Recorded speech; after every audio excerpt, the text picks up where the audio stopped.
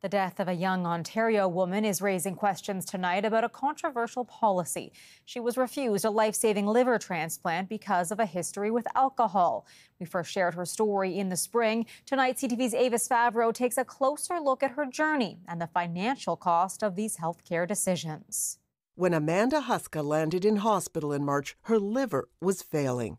Doctors requested an urgent liver transplant, but the 36-year-old was rejected by the transplant center in Toronto because she had a history of drinking and had only recently stopped.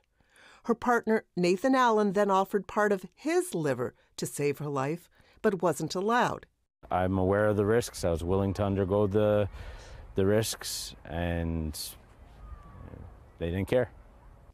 In Canada, patients with alcohol liver disease can be denied both livers from deceased and living donors because doctors worry they will resume drinking, damaging the new liver.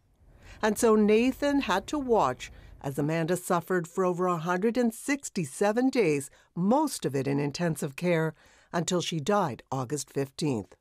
Unbelievably unbearable. Like, it's basically like a human being disintegrating before your eyes. The estimated cost of her protracted hospital stay is well over $450,000. The cost of a liver transplant ranges from about $70,000 to $100,000. It's a shame that so much money was spent keeping her alive under such horrendous circumstances and putting her family and her partner under such stress when the remedy was a lot cheaper and could have happened much, much sooner.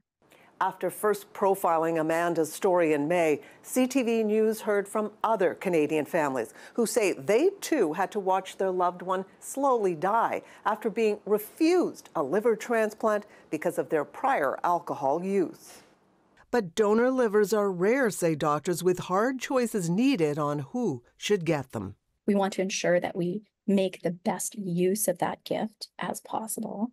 And we want to keep that gift alive and functioning for as long as possible. The Transplant Center responded to CTV. We are unable to comment on the specifics of this case due to patient privacy.